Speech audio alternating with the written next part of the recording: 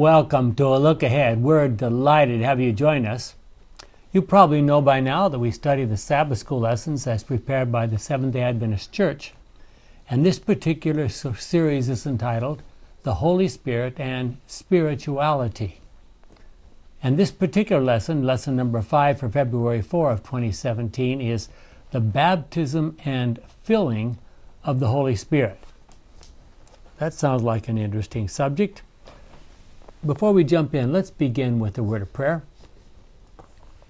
Our kind and wonderful Father, we thank you for the ways in which you bless us. And now as we consider once again the role of the Holy Spirit and what he might be able to do in our own lives, may we be honored to talk about it and share it with others is our prayer in Jesus' name. Amen. So, just to give us an introduction, we're going to discuss in this lesson the baptism of the Holy Spirit, how that might affect our individual lives, the prerequisites required to receive the Holy Spirit, and the difference that the infilling of the Holy Spirit might make in the life of an individual believer. That's just a clue.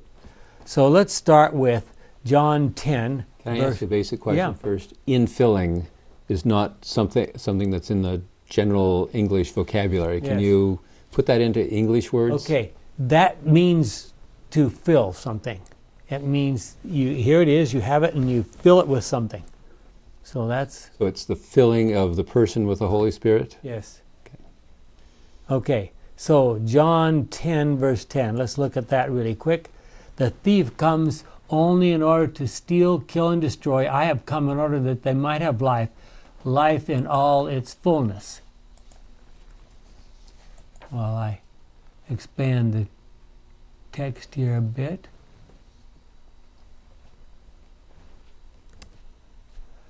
So, what do you think Jesus had in mind when he said that we may have life and have it to its full? The New English Bible says, New English Version, the New International Version, or in some translations more abundantly, which is the more familiar King James Version. Look at what John the Baptist had to say about this subject in Mark 1, and compare that. We'll look at that and compare it to some other places. Mark 1:8 says, I baptize you with water, but he will baptize you with the Holy Spirit. Okay, and Matthew 3:11 says, I baptize you with water to show that you have repented, but the one who will come after me will baptize you with the Holy Spirit and fire. He is much greater than I am, and I am not good enough even to carry his sandals. Luke 3:16 says, so John said to all of them, I baptize you with water, but someone is coming who is much greater than I am. I'm not good enough even to untie his sandals. He will baptize you with the Holy Spirit and fire. And finally, in the Gospel of John, I still do not know that he was the one, but God who sent me to baptize with water had said to me, you will see the Spirit come down and stay on a man. He is the one who baptizes with the Holy Spirit. So, of course, this is talking about the time when Jesus came to the Jordan River from his home in Nazareth to be baptized by John. Now, do we know whether Jesus and John had worked this all out in advance? Was there some kind of collusion going on here? Doesn't sound like it, because he was told how to recognize Jesus. Yeah. So the Bible doesn't talk about it, but I think Ellen White says that they specifically did not have contact. God made sure they did not have contact, so that when they came together, there would be no way for someone to say, well, they sort of worked this out in advance. So we have that information. So John saw Jesus approaching at the River Jordan. He stated clearly that while he baptized with water, Jesus would baptize his followers with the Holy Spirit and fire. But before that experience can happen, what are the prerequisites? Why do you think there was a difference between John the Baptist baptizing with water as opposed to the Holy Spirit baptizing with fire? Why is fire? Why water? Well, I was going to discuss that a little bit later, but that's fine. What do we know about the baptism of the Holy Spirit with fire in Scripture, anywhere?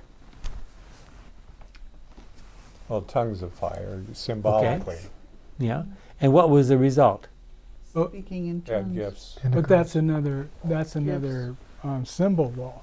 So what does that symbol mean? The tongues of fire. Well, I mean, the question, I guess, would be, what happened? Pentecost. Yeah, this Thousands. is Pentecost. Thousands of people. Converted.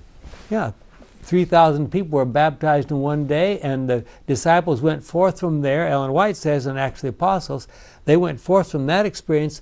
They could speak any language where they traveled clearly and distinctly, the local language. But you don't know why they used fire. Well, you could look, if you look at baptism with water, it symbolizes the death, burial, and resurrection to newness of life. So there's a death to self, there's a resurrection to newness of life. With the fire, it usually speaks of it as a purification process. There's a text in 1 Corinthians 3 where it talks about yet they'll be saved through fire.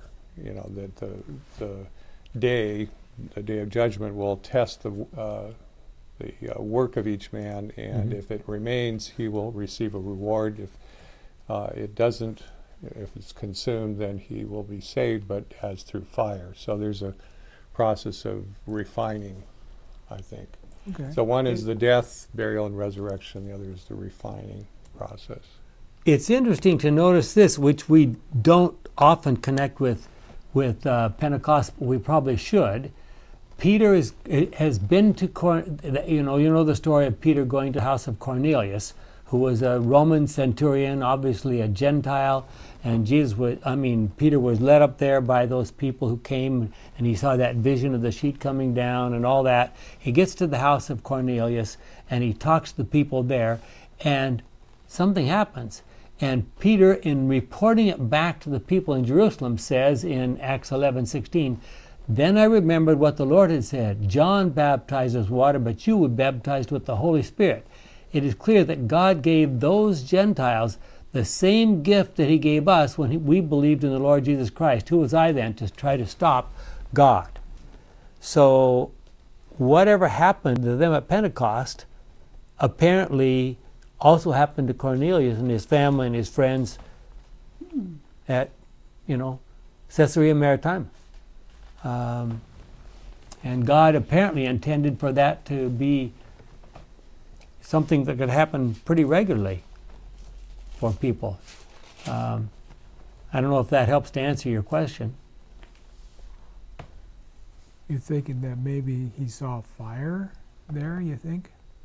Well, if at Pentecost little flames of fire came down on the disciples, I don't know. I think the little flames of fire is not as important as how it impacted the disciples. I mean, think what it changed in them.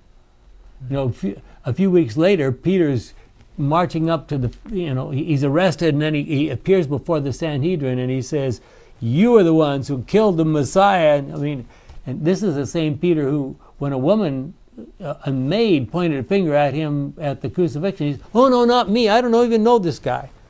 So there's some real changes that took place here, and I think that's at least a significant part of this. Yeah, there were several times in the Old Testament, especially where God was represented as fire, like at the burning bush, the encounter with Moses.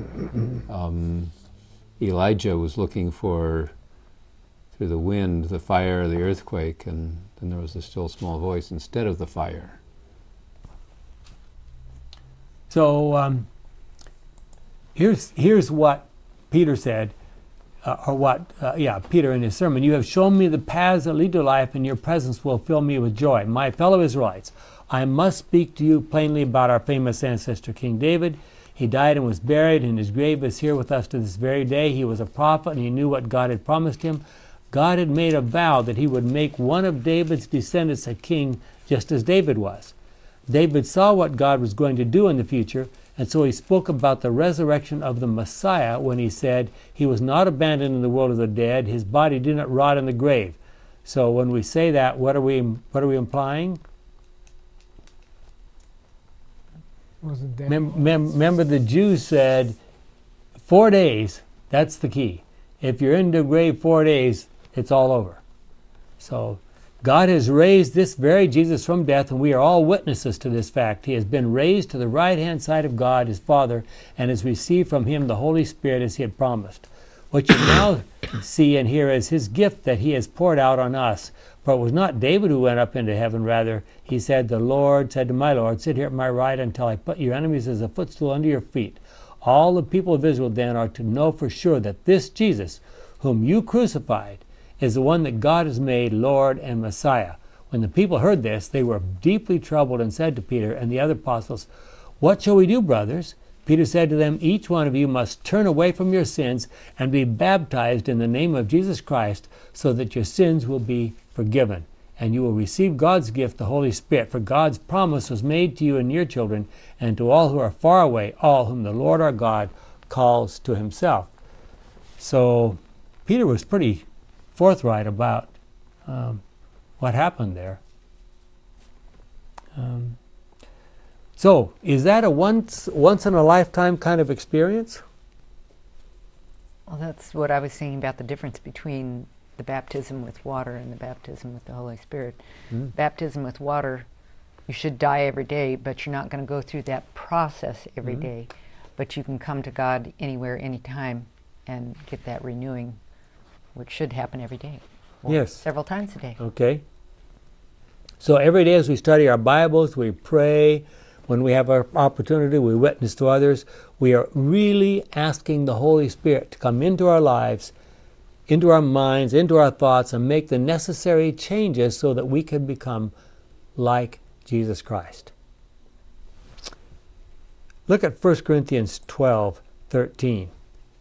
In the same way, all of us, whether Jews or Gentiles, whether slaves or free, have been baptized into the one body by the same Spirit, and we have all been given the one Spirit to drink. Now, what's he talking about when he says the one Spirit to drink?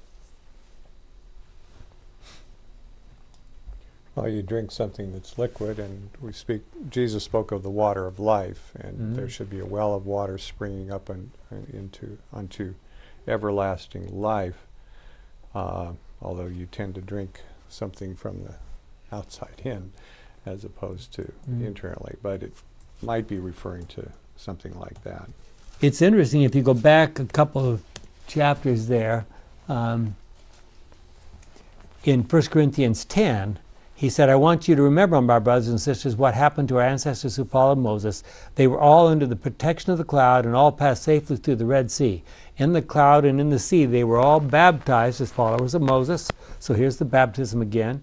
All ate the same spiritual bread and drank the same spiritual drink. They drank from the spiritual rock that went with them, and that rock was Christ himself.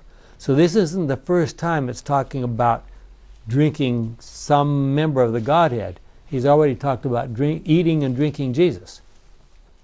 As the quotation from his innermost being shall flow rivers of water, but this he spoke of the Spirit, whom those who believed in him were to receive, for the Spirit was not yet given, because Jesus had not yet been glorified. So there is that connection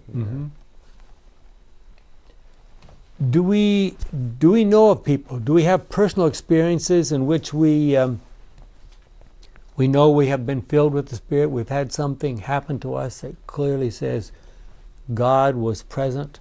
And other times when we know clearly that God wasn't present in our lives. That's not an impossible question. Yes. It's scary. It's scary. That's true. That's true. I don't know how many of you had the privilege of reading this book, and this isn't necessarily an advertisement, but it's an example.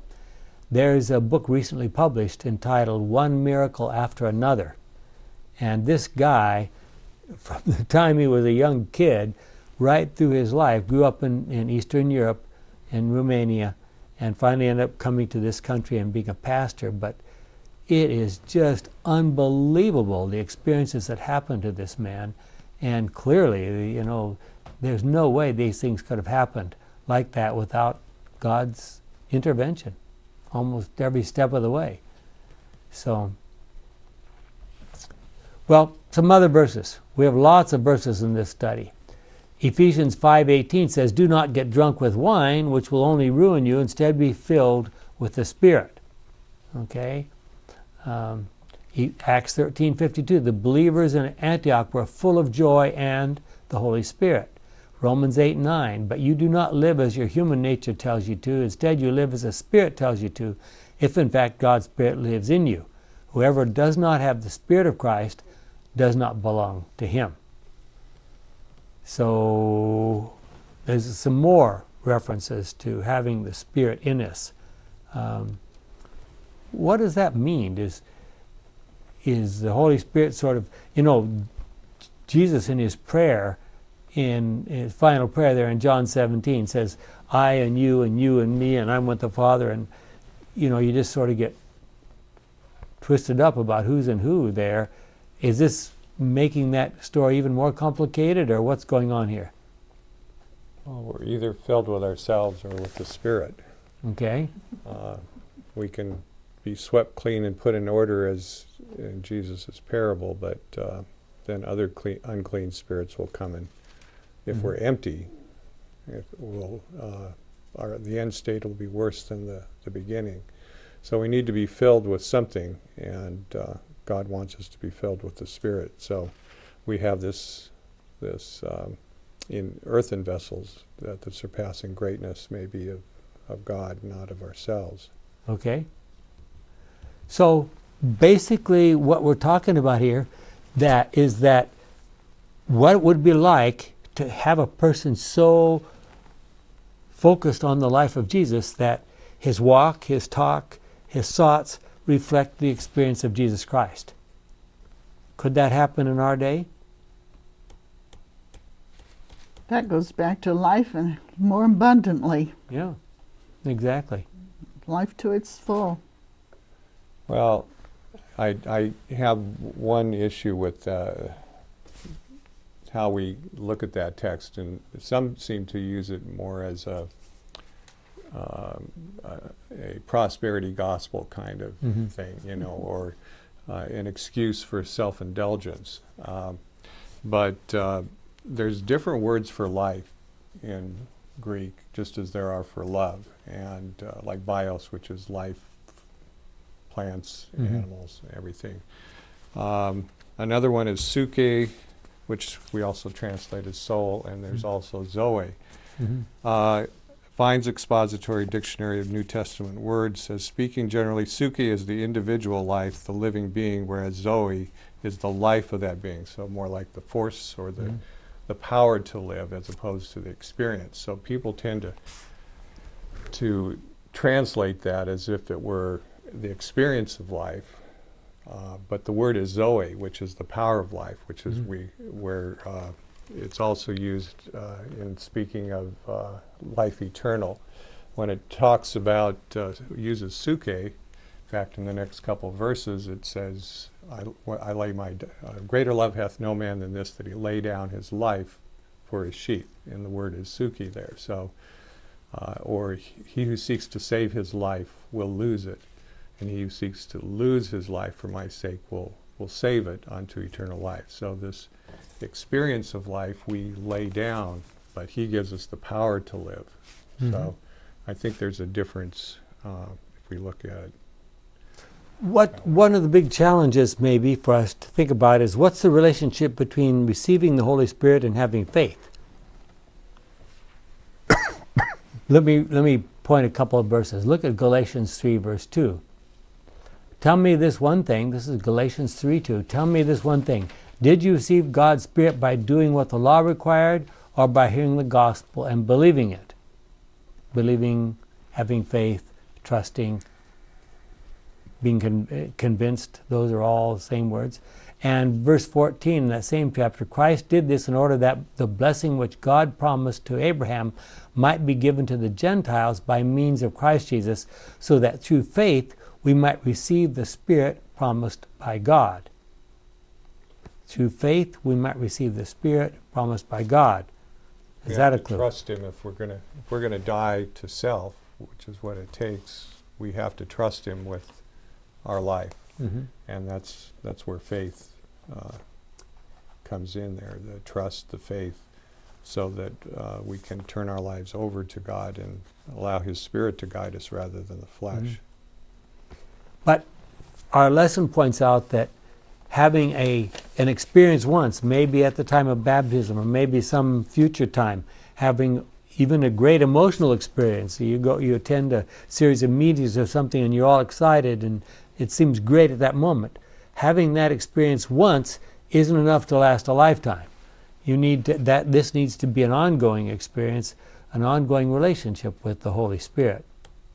That's where daily Bible study and prayer come in. Yes. Well, many Christian evangelists and pastors suggest that if they could just have more of the power of the Holy Spirit, they would accomplish great things. I remember some time back, one Christian evangelist, I don't think he's with us anymore, said, "One of these days I'm going to have a live resurrection on television, and then I'll convert the world." See? I'll. Mm-hmm. But being filled with the Holy Spirit may have a different meaning. Is it that we are supposed to possess more of Him, or that He is supposed to possess more of us? I think the answer to that should be obvious, right? Ellen White said these words, "I wish to impress upon you the fact that those who have Jesus abiding in the heart by faith have actually received the Holy Spirit.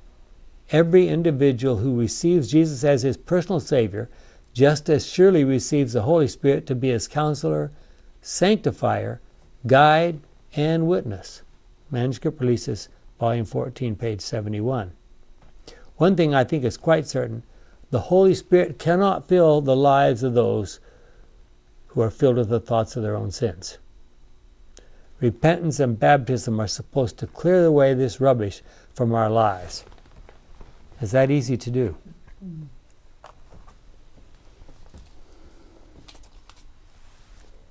Did I hear a resounding no somewhere? No. It's not easy to do. Yeah, it takes trust. It takes great faith and trust to Thought of a question let go. past Sabbath in Sabbath school. I wanted to ask, and I know that you have talked about it before, but I was thinking of Satan, and we were talking about the devil and Job and different things. And does Satan and his angels, or Lucifer when he was in heaven, whether it's Lucifer and his angels or any of the angels, do they have the ability, as humans do, to contract viruses or become ill? That's a good question. Probably not. Well, I would think not too, but I thought, as humans, when we encounter some life-threatening something or other, it kind of does that jolt and go, okay, I'm not in control. Mm-hmm. Did the devil never have that experience? Because he still seems to think he can be in control. Yeah. I would have thought with all the times he's been defeated by Jesus Christ, he would have sort of gotten the picture. Obviously, he hasn't quite got a clear picture of that yet. Yeah, it's craziness. I don't know how you can describe it any other way. Yeah. I was looking at the first part of that question there. I think that would be Satan's delight, to have us so absorbed with looking at our own sins, we haven't got time to let our lives be filled with something better. Yeah. And we can have our lives filled even with good things. Satan would love to have us just be so occupied with doing good deeds that we don't have the time to really get to know Jesus, get to have this real experience. I'm afraid that there's going to be people, I can think of times when people I think I have known in the past were so busy doing all those good things in the church, and they were just night and day doing this and that and the other, and yet you wondered what kind of an experience they actually had with the Lord Jesus Christ. That's why it's a daily process. Does the Holy Spirit help us to recognize our need for repentance? Well, he brings us Jesus, and you'll have a quote later on somewhere about the closer we get to Christ, the more sinful we appear in our own eyes. So there is that our need of repentance. Yeah. Does he just make us sorry for the consequences of our sins, Or could we actually reach a place where we're sorry about the sin itself? Is that easy? Well, as we know Christ, then we see what it cost. That should make us sorry. Mm-hmm. If we indeed have begun the life of faith and are following Him, then we will come to see things more as He sees them and less in terms of the world. Do we really believe that following Jesus is the more abundant life? Yes. Do Christians generally think, okay, if I'm doing everything I'm supposed to and I'm avoiding all the sinful pleasures, now this is really enjoying life? Or do we think, well, how many Christians think, well, just a little bit of the world's sinful pleasures, I can't give up all of that. I mean, what does God expect of me, really? Have you ever go ahead. Is it because we don't really know what that's like?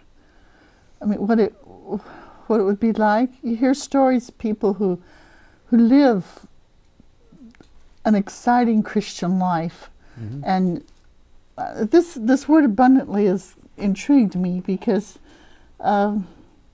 there's something in it that says, I'd like to experience that. I'd like to know what that is. You have to think there's more than what we're living now. Like there's more to life. We were intended for a lot more than this. Yeah. And but living a life in Christ has got to be like your man that you were talking about in the book. It's got to be exciting, and it's a whole different level, a whole nother level. I was going to suggest that this is part of when you recognize sin and not feel sorry for just that there were consequences, but that you sinned. Isn't that a process of sanctification? I mean, isn't that an education that we get over time? We're learning, okay, I did that, I don't want to do that again, Lord, let's not go there again. But you learn what not to do, and you learn, experience this life in Christ. It's got to be exciting. In Philippians, Paul obviously is convinced that this is, he says, according to the flesh, I have all these benefits, all these great things, but he counts them all as rubbish for the sake of knowing Christ.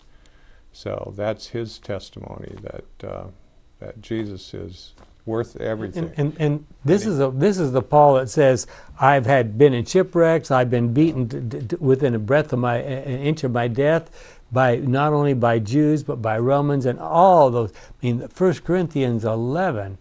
Yeah. I'm sorry, 2 Corinthians 11 is just incredible, the stuff he went through, and he still thinks it's great. Yeah, he mentions even the fellowship of his sufferings. So. Yeah. Well, I don't think that's an abundant life. Well, but he thought it was. All the trials and troubles, no. But come back to what I was saying about what the abundant life is. It's not the experience of life, it's the power to live. So he gives us power in those situations to live where others would be crushed. Power to live like Jesus wants us to live, like his intention for us to live is. All the trials come as a result of sin, and the man who has not learned what that's all about. So when you're being whipped by your foe with lashes, are you saying that you feel good even during that time? You don't have to feel good, but you can see it as valuable because you're willing. You're suffering for His sake. If you look at the testimony of the apostles, you're not enjoying it certainly. Well, I thought that's what we were talking about, enjoying. No. Okay. That's let me talk about the other side of it. I've had the experience in my life of working with some people who knew nothing at all about the church when I met them. And they, I said a few things and started discussing. They said, well, tell me more about this, tell me more about that. And to watch somebody, work with somebody and watch them come right through the process and finally decide to join the church on their own, even without my asking them, just because of what they had learned. That's exciting. It is. That is very exciting. And I would call that the life more abundant. Well, when speaking to his disciples, Jesus told them very directly that to receive the blessings that God offered, they and we must be persistent in asking. Why do you think God wants us to be persistent in asking? You know the verse that says, you must ask, you must seek, you must knock. The judge that wouldn't give the lady her rights, so she kept coming and coming and asking for Is God a not judgment. sure that we really mean it the first time, or what's the problem there? No, I think when you do that, you understand the will. I mean, you understand what the will is, and it's just that decision process that you keep that decision going. And it's not necessarily that you're running the extra mile by asking so much. It's just that the point is that you've decided, and you're continually deciding. As you're doing that repeatedly, you're reinforcing your decision, right? Yeah. Look at Acts 5:32. We are witnesses to these things, we and the Holy Spirit, who is God's gift to those who obey Him. What does that mean? God's gift to those who obey Him. Obedience in the biblical sense requires several steps in the process. First of all, we need to understand clearly that God wants to teach us something. Then we must give our full and willing consent to following Him. Then with the aid of the Holy Spirit, we must progress as far as possible in actually doing God's will. Now I need to throw in something here that some of us have talked about in the past. The Greek word used in the New Testament for obedience is hupakoe. That's a long, funny-sounding word. It means listening under. It means a humble willingness to listen. You may not be able to do a lot. You may do your very best, and it may not be very much, but you're willing. That goes with what Gary just said, Keep asking. That tells the Lord, yes, I'm really serious about this. What about the thief on the cross? What was he able to do? Hang there and die, right? Express his faith in Jesus. Yeah. Look how many people he's reached with his What he was able to do example. was change his attitude. Change his attitude about Jesus next to him and God in general. I always think about the word obey. I think it's kind of changed its meaning since even when Ellen White used it. That now it seems like to obey is to be forced to do something. That's what it kind of feels like now, but I don't think it's been like that. I think it's been what you said, that a willingness to listen and to respond to the listening. What do you think of 1 John?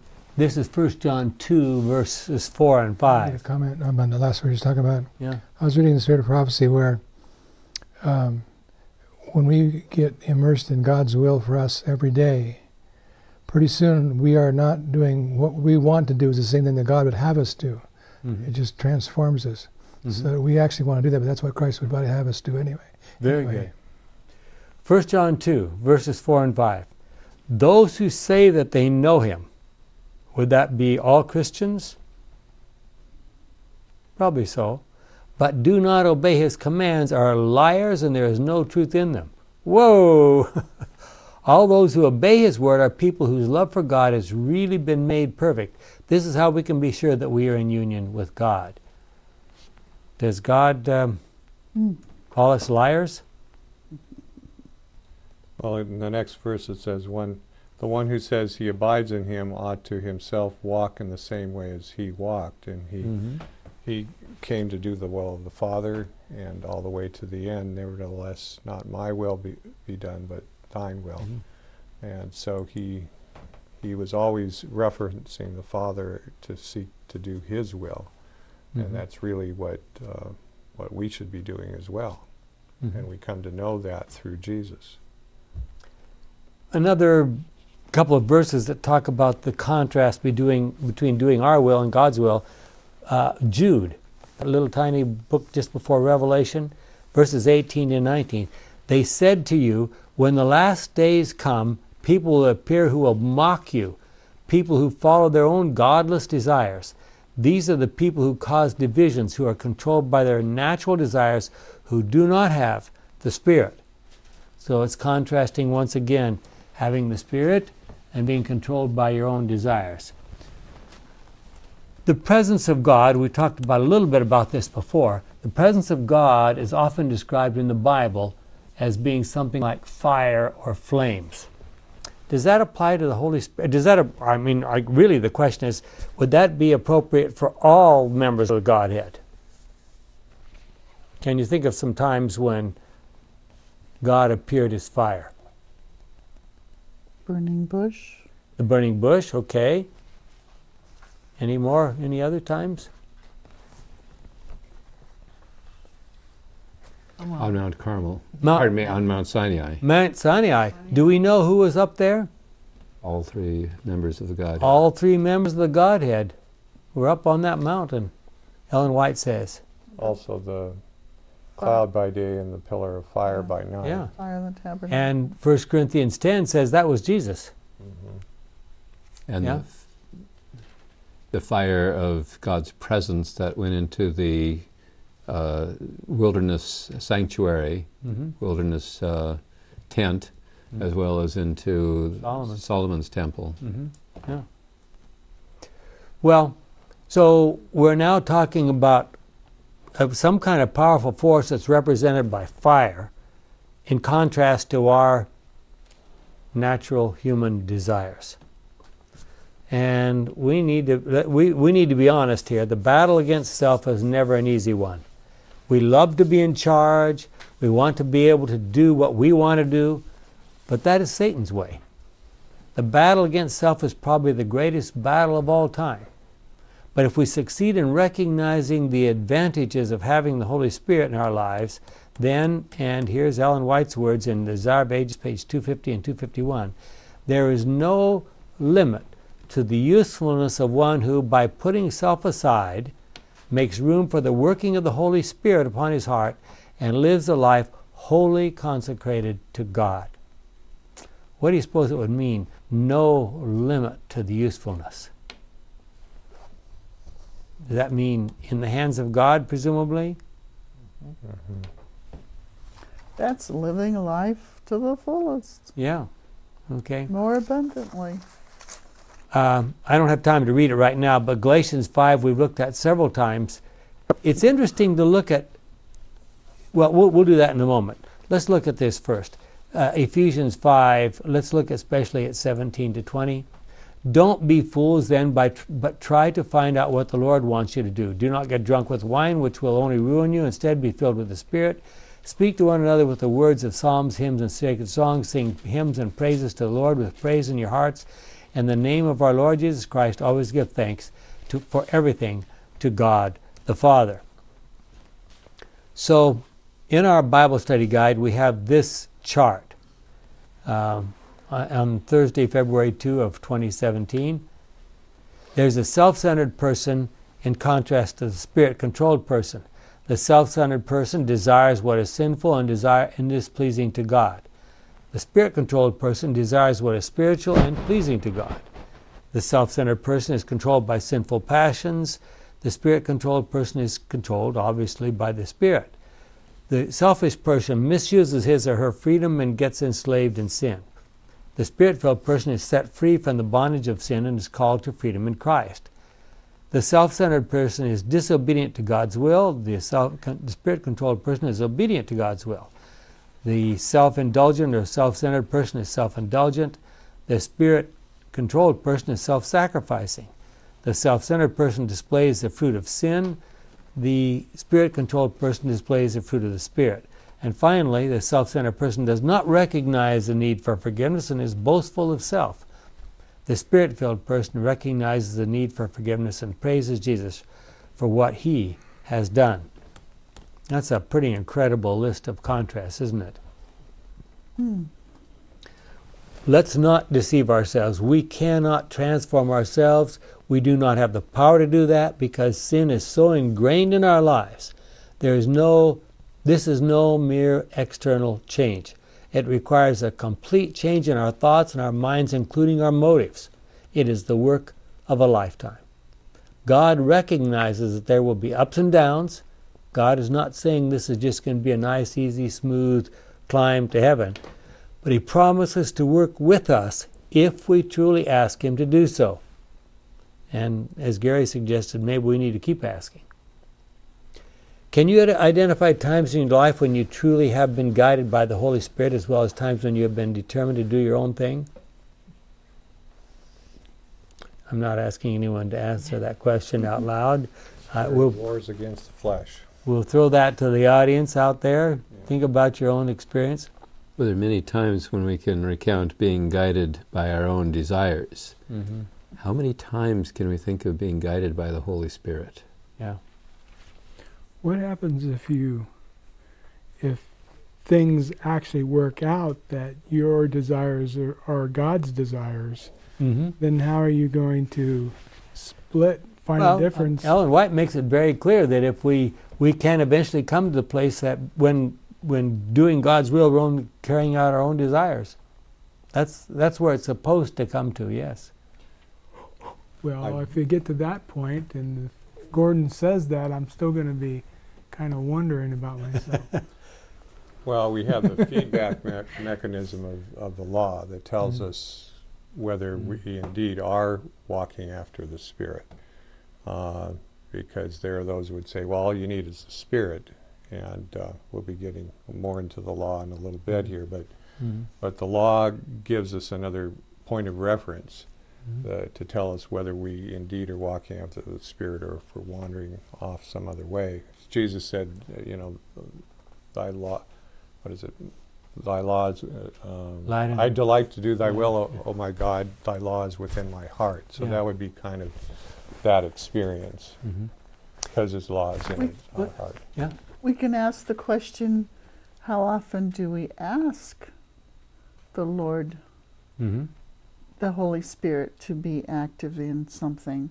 And then when we ask and we have faith that the Lord will in some way take part in that, then we have an answer that the Lord, there have been a lot of times in our lives. Maybe we just don't know it. So now let's talk about this. What form does self-control take? Remember Galatians 5:23, the last part of that, the fruit of the Spirit is self-control. So how does that manifest itself? We choose to walk after the flesh or after the Spirit. That's the control that we have. Okay. Beyond that, we're either controlled then by our lusts, or we're controlled in a sense by the Spirit. There's two or three things we can say for sure.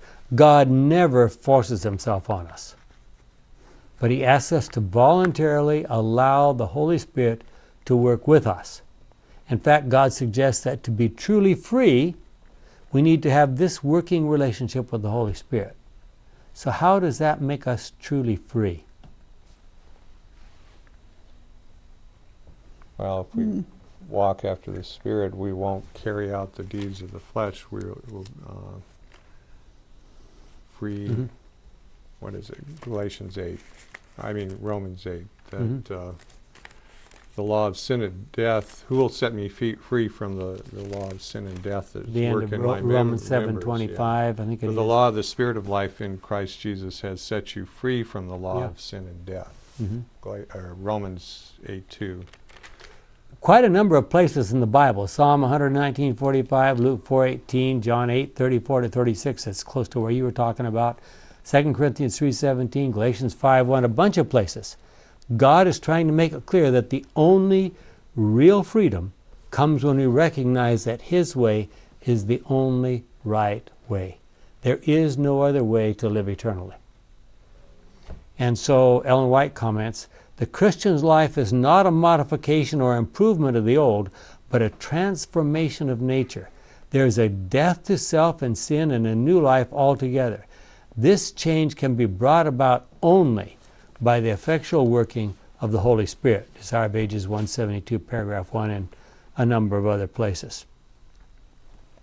Well, the Greek word often translated blessed also means happy. Is a Spirit-filled life really the happiest life?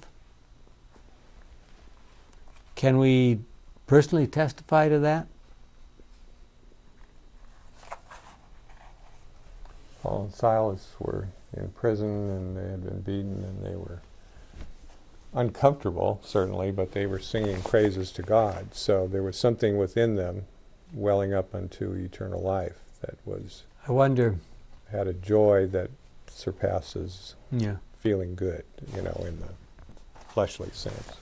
There are those who claim they understand what those Roman prisons were like. They said that often you're almost like in a crucifixion kind of a position, sometimes at about 45 degrees instead of vertical, and you're chained to a rock. How do you sleep? I don't know whether they were singing just because they couldn't sleep when they were hurting, or whether, but certainly, I mean, think of the people of the world in that position would be cursing and swearing, wouldn't they be? And here's Paul and Silas singing. Well, would we dare to sing if it brought on an earthquake? I'm wondering about Abraham as he's walking out with Isaac. It wasn't a physical pain, it was an emotional, but he had to have faith that what he was doing was what God wanted him to do. Yeah. I can't imagine that. Talking about people who claim or either have or have claimed to have the Holy Spirit, there are large groups of people who call themselves Christians who say to really have the Holy Spirit, you have to be able to speak in tongues. What do you say to those people? I've heard some comments by people that have been involved with those, and if you don't end up speaking in tongues, then they use it as a put down that you're not as, and then pretty soon those people are gone off the deep end to some other direction. My favorite story about that is when back in 1972, this is a long time ago now, the Full Gospel Businessmen's Association said, we're going to pray for the Seventh-day Adventist Church this whole year so that they can get the Spirit. They can really be baptized by the Spirit and they can speak in tongues. So there was a meeting held, and they invited a lot of Adventists, so they tried to, I don't know how many actually went, to a meeting in downtown Boston. So this one teacher went down there to this meeting, and so pretty soon, they started, and people standing up and, speaking in their tongues and so forth. And so finally this guy stood up, and he went off, all this kind of stuff, and after a little bit, he sat down, and they were all excited. This guy across the room jumped up, and he says, the brother has just brought us a message from the Lord, and he started expounding on what he said and so forth. Oh, thank you, brother, and so forth. And when he was done, the Adventist teacher stood up and says, I got a problem here. He says, I just quoted Isaiah 53 from the Hebrew, and I don't know how that has any relationship to what this guy just said. And the whole building just went, the whole place went. Maybe it was a different spirit. Yeah. Maybe so. Well, the Bible talks about the Holy Spirit working with and through angels. How does that work out? How does that take place? Do we see that happening? We know how the Holy Spirit worked through angels in inspiring prophets to write portions of Scripture. Does the Holy Spirit still work through angels in our day? What could happen? The angels might be working through the Holy Spirit more than we think they are. Mm-hmm. Okay. Certainly worked with Ellen White. Yeah. She had her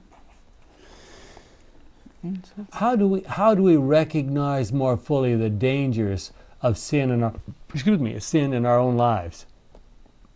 Is there a way to study the Bible, to ask for the infilling of the Holy Spirit, to help us better to recognize our own problems? And put away all that weakens our faith and seek after all those things that will grow and strengthen our faith. Is there any indication in the Bible anywhere that God's reluctant to give us the Holy Spirit? No. Not at all. He longs to give us His Holy Spirit. Well, it was never God's... Does it always come, though? What? Does it always come easy? Well, I mean, so the question is, why not? I mean, theoretically, God is waiting to give every one of us in this room, and every Christian for that matter, theoretically God is waiting to give His Holy Spirit to every single Christian. So why doesn't it happen? Well, He couldn't do many miracles in one place because of the lack of their faith, and I suppose it comes down to the same thing. If we don't trust God, and we don't start off trusting anybody or even God 100%. We have to grow in that. But we can trust Him to the extent that we can. It's probably because we're not ready to receive it.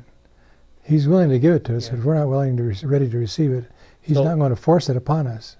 The people who are going to receive the Holy Spirit, those would be pastors, Bible teachers, the spiritual elite, right? God can't expect all the rest of us ordinary mortals to receive the Holy Spirit, right? Anyone who's willing. Anyone who's willing, wow. But again, that's scary. Okay. There's one of the things that really rises in the minds of young people that we need to be aware of.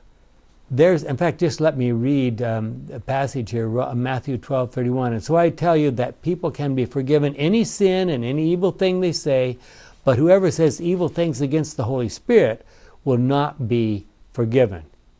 Anyone who says something against the Son of Man can be forgiven, but whoever says something against the Holy Spirit will not be forgiven now or ever. Wow.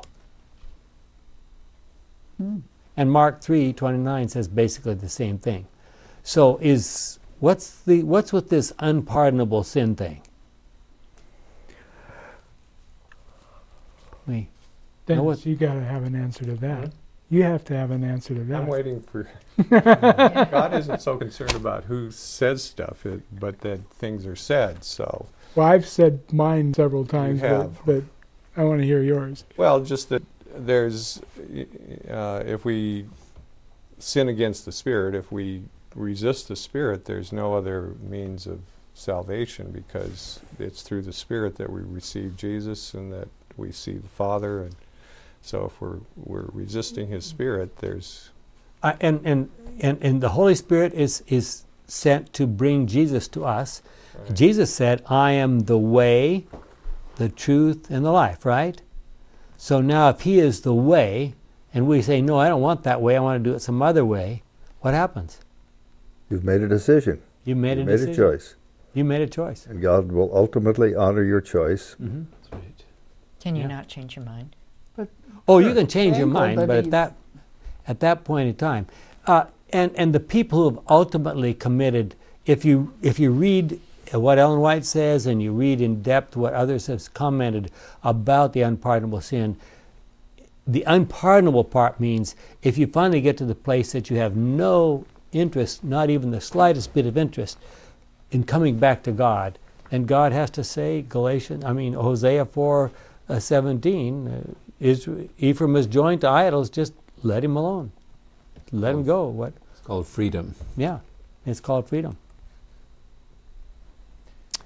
Well, is there a way to distinguish whether or not we're being led by the Holy Spirit or not? Well, the law can give us feedback. Other people can give us feedback. Yeah. To try to turn us, those who are spiritual will try to turn someone who is caught in a trespass. Yeah. Would the Holy Spirit lead us contrary to what He said in the past in the Scriptures? No. No. So maybe the Bible would be the best clue, right? And just a few quick comments about how to read and how to understand Scripture. There are three things that we need to always keep in mind. One, when you want to understand a certain passage, you need to read it in the full context. You need to, as far as possible, understand who's talking, to whom are they talking, why, what are the circumstances, why is he saying this? Then two, how do the words and ideas in this particular passage compare with other passages in Scripture? So if you see something said here, is it said somewhere else? What were the contexts in which that was said? And then finally, there are occasionally times when it's helpful to be able to look up the original Greek word or the original Hebrew word, and a commentary or a Bible dictionary is helpful in that to understand. Sometimes that throws light on what the passage actually means. Of course, that wouldn't have helped Abraham too well when he was told to sacrifice Isaac. No, it would not. Well, Seventh-day Adventists have always believed that baptism is by immersion. So if we're baptized by water, in the water baptism, how are we baptized with the Spirit and fire in the Spirit's baptism? How does that work? Anybody been baptized in fire? Well, it's like what Dennis said. There's some sort of progress, a purification that's happening to you. Mm-hmm. Trials and trials, yeah. And sometimes I think when God presents himself as fire, he's just telling you that, I'm disciplined too. And well, we're running out of time here, but we have not yet talked about the latter rain. Do you think the latter rain could come with the same degree of power that happened at Pentecost? Absolutely. It could. It could happen in our generation, huh? We really think that. I certainly believe that. I think the Holy Spirit is prepared. I mean, I lived in a part of the world where there were these early rains and there were latter rains, and the latter rains are always a lot heavier than the early rains. So, I think that's what God intended for us to experience. The Holy Spirit's waiting. God is waiting. Now it's our move. It's time for us to say, yes, Lord, take control. Our kind and loving Father, we thank you for this opportunity to study your word and to think about some of these very important aspects that we know are in the Scripture, and yet we're not always sure exactly how we should understand them. Thank you for this time to speak with your children around the world. May they be blessed as we have been, is our prayer in Jesus' name. Amen.